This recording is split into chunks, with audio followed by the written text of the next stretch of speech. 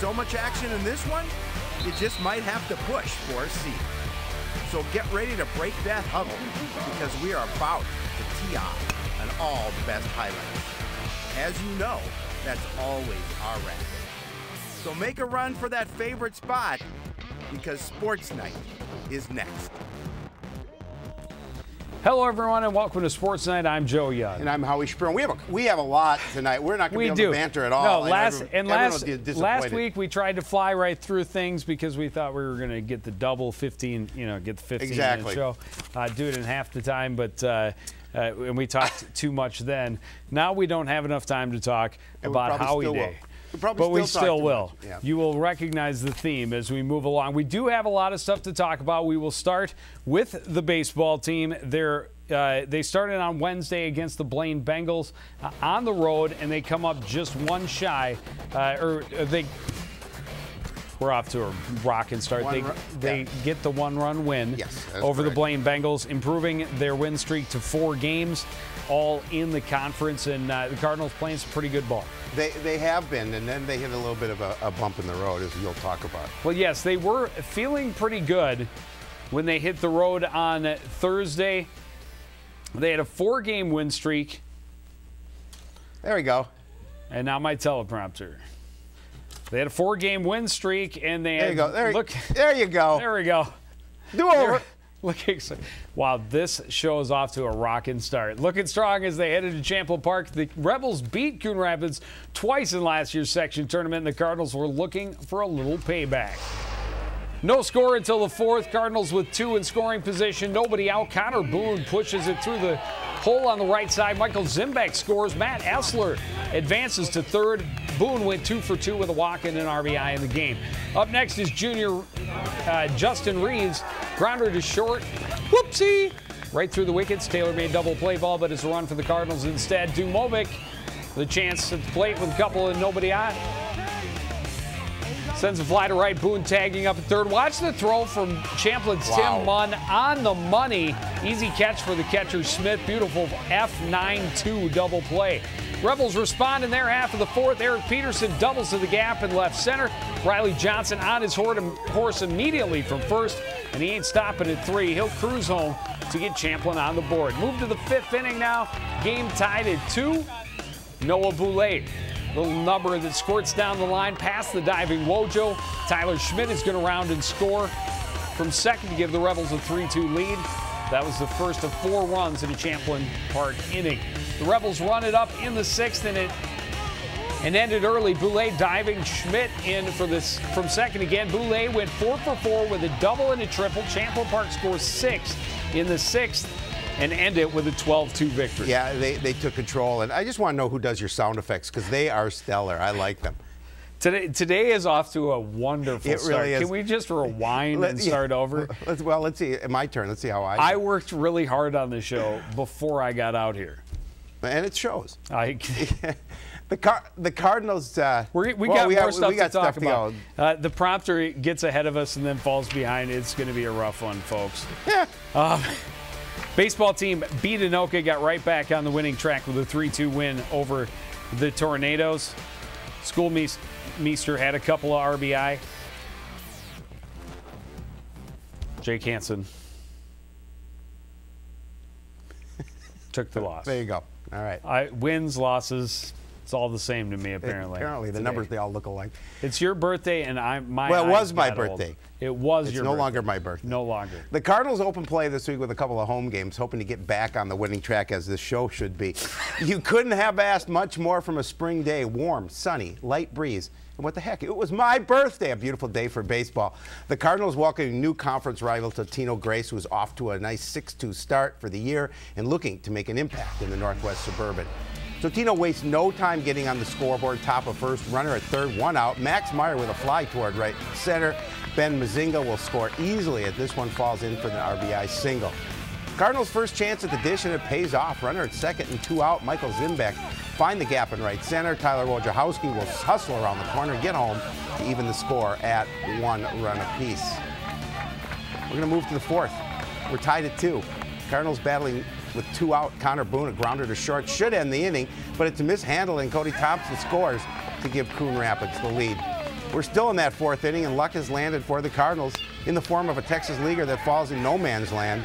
Danny Matthews will score, and it's Coon Rapids by 2. Unfortunately, things began to unravel late in the 6th inning. Boone is going to come up here, has this one get away from him. Jen Radizek will come in to score on the wild pitch, and it's a 1-run game. Still nobody out in the 6th. Hunter Lindquist with a fly shallow to center.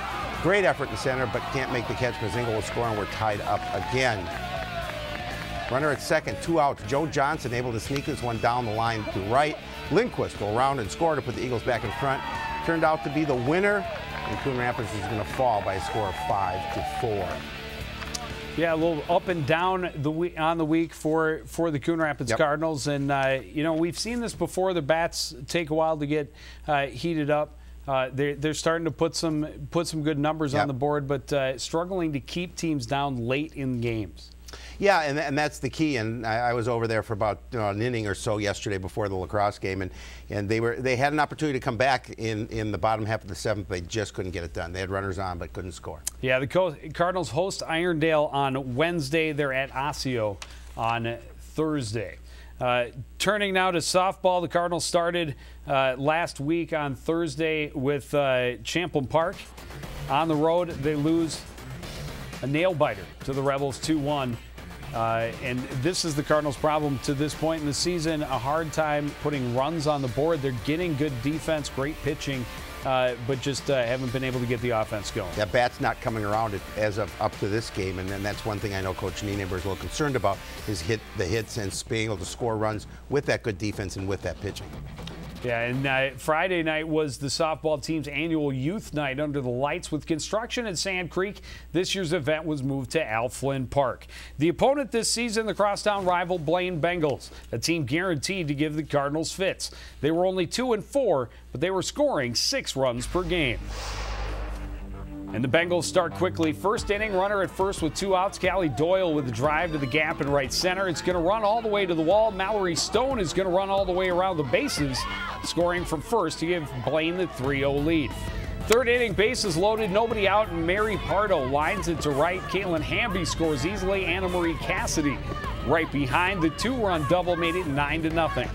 Next batter is Kendall Rippick, and Rippick rips it right back up the middle. Another run scores. Blaine runs away with this one 11-0 in 5 innings. Yeah, it was a tough game. It was cold, it was windy, it was rainy, and they just couldn't get anything going at the plate. And give credit to the Bengals. They did a good job of getting runs and getting that lead early. Yeah, and the Cardinals had a couple of shaky moments on the field early on that allowed the Bengals to get that big lead. And with a team that, as we talked about, has had trouble scoring, you get in a big hole early, and it's an oh no, here we go again. Yeah, unfortunately. Yeah, but the Cardinals have bounced back. They have come on strong the last couple of days, starting into this week strong. They went on the road on Saturday and beat St. Cloud Tech 7-1. Kerr was 4 for 4 in that one. Totino Grace on Monday. The Cardinals win 2-1 in 8 innings. Nice. Not getting a lot of runs. Nice to be in the other end of that score, though. Yes, absolutely. Sam Anderson helping her own cause, going 2 for 3 while pitching 8 full to get the victory for the Cardinals. And then this just in, Cardinals winning 10-0 in 5 over Roosevelt this afternoon. Yeah, they did a nice job of, Coach Nienaber says, you know, the opposition wasn't good, but they took advantage of that, and they poured it on to beat them in 5 innings. That's a nice win for them. Yeah, and a little win streak coming, and they've got new conference rival Irondale at home on Wednesday, and they're at Osseo on Thursday. So an opportunity really for them to continue this win streak. A couple of teams that the Cardinals should be able to compete very well with. Yeah, hopefully. We'll see what happens. So we have a good racket going here, so let's keep things going, shall we? We shall. After getting their first win of the season on Monday last week, the Cardinals started a streak when they took the courts again on Wednesday. Park Center Pirates, another conference opponent struggling with a young and inexperienced lineup. For the Cardinals, trying to gain some stability in their season, it was really a must-win. The CTN crew was there on a very windy day at Bob Pivot Court, focusing on first and second singles. Bobby Yang was strong from the baseline all match against the Pirates' #1 player, Kamal Lakas. After dropping the first 2 games of the match, Yang pretty much took control. He got Lakas moving and beat him with a strong ground strokes. on his way to a 6-3, 6-1 win. It's a nice job there. He really did take control of that match. Sophomore captain Aaron Bauer was similarly impressive at second singles. His serve was dominant coming up as he kept Nathan Tao on his heels all match long. Bauer and Tao battled close at the beginning of both sets, but Bauer was able to find more winners down the stretch. A great net volley here, as you're going to see, goes to Bauer, as will that match. 6-3, 6-3. Just good play at the net, Joe, and both singles players really took control of their opponents and won handily. Yeah, and it was a nice day, a little bit breezy. We had a nice windbreak. We did. Called the truck. Yes, it was good. It was a good thing. Both players looked impressive, and it was nice to see the court management of the senior leader, Bobby Yang at first singles, and then Aaron Bauer, the sophomore captain. Very good court awareness, but an outstanding serve even in the wind. Yeah, as we talked about, they really needed that win to kind of get things going, because they had a week in front of them that really was an opportunity for them to gather wins as well. And they did with a big weekend ahead of them. They continued on Thursday and beat Spring Lake Park 7-0. A sweep. If I hadn't mentioned it, they did end up winning 6-1 over Park Center. Yes. They beat Spring Lake Park 7-0 and then had the Bob Pivick Invitational on Saturday. They started with a 4-3 win over Rogers. Moa getting his first varsity win at fourth singles, getting it into the tiebreak at 10-4, and the team swept in the singles. And Coach Storick said that was the first time in quite some time they'd been able to do that. For the rest of the tournament, they beat Fridley 5-2 and then beat St. Paul Washington by that same score.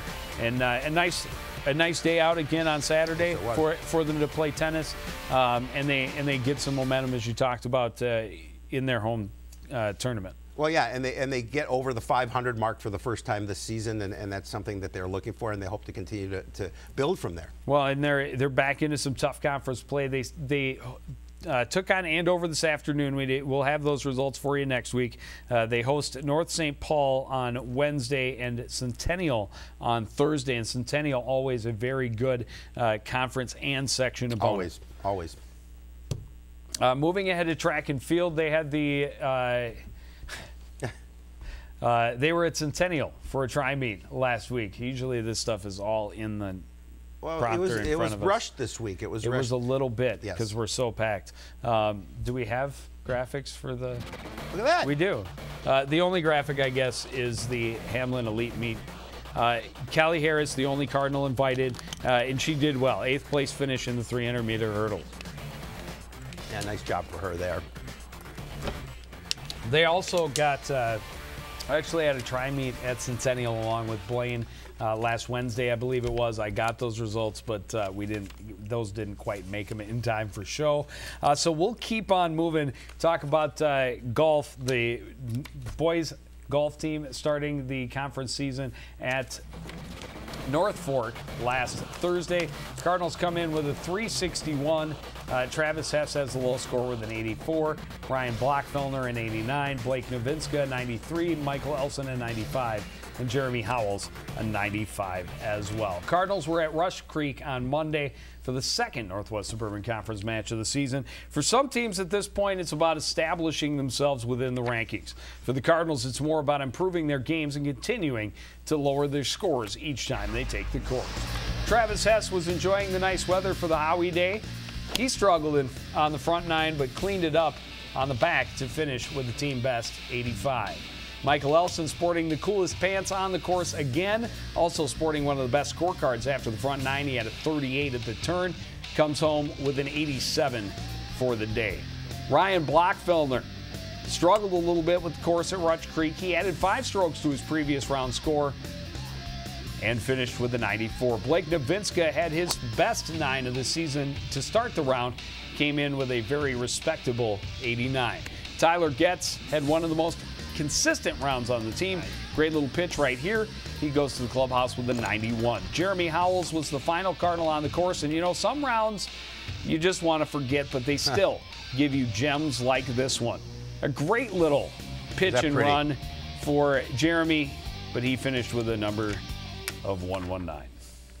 Yeah, I petitioned Washington. I'm trying to get them to change April 27th to Howie Day. Howie Day. Yeah, I haven't heard back yet, but I'm working on it. I've enjoyed it. We'll mention it once or twice more if you haven't caught on. The boys are at Golden Valley Country Club on the 4th and at Loggers Trail on the 5th. Girls play some golf as well, don't they? The girls played some golf as well. Yes. Well, if you can believe it, with last Tuesday's match being snowed out, Wednesday was the Cardinals' first chance to take the course in a conference contest. The Cardinals getting some of their top players back in the lineup and still trying to get everybody back into the swing of the season. We start with the captain teeing it up on the right side of the ball. Tara Peterson has a nice round to lead her team in the conference opener. Coming up here, she's going to get just enough to drop this putt on her way for a 52 for the day. It's in the hole, just barely. Tina McManus, she's up next. It's all the harder it needed to be. Absolutely. She takes a few more strokes that would have liked, but finishes with a solid outing. Her 62 was second on the team at Chamonix. She's got company Megan Buckley with a nice round to finish with a 62 on her scorecard coming up here as well. She's going to put this putt in the hole. Allie Bissett, she's able to contribute. Coming up here, another solid score for the Cardinals, 4th scoring spot. 65 for Bissett, gave the Cardinals a 240 for the match as she puts that one in the hole. Yeah, and the girls are young, and they've talked about that. Their scores coming down, though, with each outing. Did we get the girls' golf score from today? I don't believe we did. All right. Forwarded emails do not make them onto the list. Apparently not. Okay. They did play. I'll have those for you next week on Sports Night. The girls are at Majestic Oaks for a tournament with the Northwest Suburban Conference opponents. This is something they added this year with the addition of the 13th team. They now do 2 separate 9-hole tournaments. They will host Elk River at Bunker Hills on the 5th. And now we continue to move on. We do move on. It's not often. This is just. It's not often that this show is smooth. Is that what you were going to say? It's not often the show is this bad. But especially when I was feeling pretty good about the writing. But the writing is stellar. Just watching sections. It's not often you start a season with 4 straight home games, but that's the fortune this year's boys lacrosse team. They weren't quite as fortunate, though, in their opponents during that stretch. After 2 losses, the Cardinals asked to bounce back and face Maple Grove, that had put up 31 goals to win their first 2 games. It's the Cardinals that start strong, though. Nick Gervais, a little spin move to find some room up top. He fires it on the hop to the back of the net and put the Cardinals on the board first. Cardinals continuing to pressure. Miguel Ganoza scoops and runs to the top of the box. Crimson leave way too much room, and he puts another one past the keeper to make it an early 2-goal lead. But Maple Grove comes back with a flurry. 5 unanswered goals. Great setup from Matt Savanich to Tom Wolden for the finish. Coon Rapids able to break up the streak, though, in the second quarter. Noah Stanek shoots through some traffic to find the back of the net. And the Cardinals still in this one at 5-3. Crimson keep coming, however. Another long run by Savanich started behind the net. This time he's going to take the shot himself and bury it. Maple Grove goes up 7-3 at the half. Things got worse in the second. Crimson start to pile it on. Jake Wilson scoring this one for Maple Grove.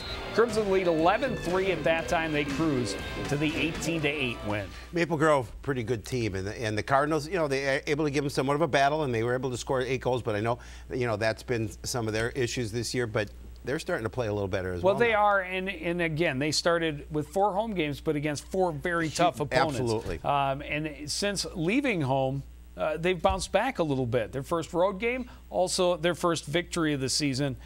Their 4th home game. They got their win, the 4th home game. That's correct. In the 4th home game, they got the win against St. Cloud Tech. That is correct. It's just, I need my teleprompter. That shows how badly I need my teleprompter. They beat Owatonna at home on Saturday, 9-6. Did that one make it? You No. like that one either? No. Okay. No graphic. They beat Irondale 9-7 on Nice. Monday. Nice. Boys lacrosse team hosting Spring Lake Park on Wednesday, and they're at Park Center Osseo on the 4th, which is next Monday. That is next Monday. You are correct. I am correct. Absolutely. Well, the How about girls that? lacrosse team, they opened this week's play hosting new conference rival Irondale, who was coming in on a 3-game win streak. The Cardinals putting up great numbers, but not winning as decisively as they wanted. And they wanted to change that when the Knights came to play on this Howie Day. Cardinals start the scoring. Coming up here, outnumber the opposition at the ball. Allie Erickson comes away with it. Great little flip to herself. She's in alone. She's going to score low. Cards up, 1-0. More pressure from the home team. Bailey Ryan scoops this one down low, brings it out front for the goal. The Cardinals' offense is starting to roll. It was a special night for Captain Heidi Hanula, and she had to work for it. Finally finds a little space, scores with a little backhand flip. It's a 3-0 lead. Cardinals up 5-3 at the half. More of the same in the second. Bailey Ryan stopped in close, but she's right on top of the rebound, brings it back out front and scores. She had 3 goals and assists in this contest. History being made later in the second. Heidi Hanula scoring her 3rd of the game, the 100th of her career, an impressive feat to be certain and a testament to how important she has been to this program. The Cardinals go on to win by an 11-7 score. And unfortunately, Happy birthday, yes, Howie. thank you very much. You asked last week on this show for them to give you a win for your birthday. And they did. Coach DeJoy was very okay with that. And he said, I'll get you the win. And if I don't, it's on me. If I do, it's it's a good thing. So, not being at the game, they really outplayed Irondale decisively. This score shouldn't have been 11-7. They should have really piled it on. Unfortunately, they missed a lot of attempts in close that they weren't able to convert. A couple of late goals by Irondale did close the lead to 4, but there was no question in this game. They controlled from start to finish. And that's the kind of team, especially that we've seen in the past for this girls lacrosse program. Some outstanding defense and a lot of offense as well. Cardinals at Spring Lake Park on Wednesday. They will host Osseo Park Center on Monday. And thankfully, that is the end of this tragedy we have called the show this week.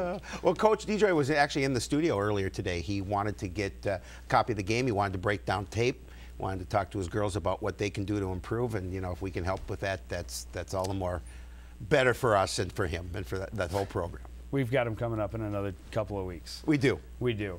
We always have stuff coming up here at CTN. This week we're hosting the Irondale Knights to a little softball contest. Join me and a special guest color commentator in Howie's absence for that. Baseball on Friday against Grand Rapids. And then on Monday we do baseball against Spring Lake Park. And thankfully, mercifully, that is the end of this show. I want to thank everybody out there for joining us. Continue to support everything we do here at CTN. The entire crew, including Howie Shapiro. I'm Joe Young saying good night.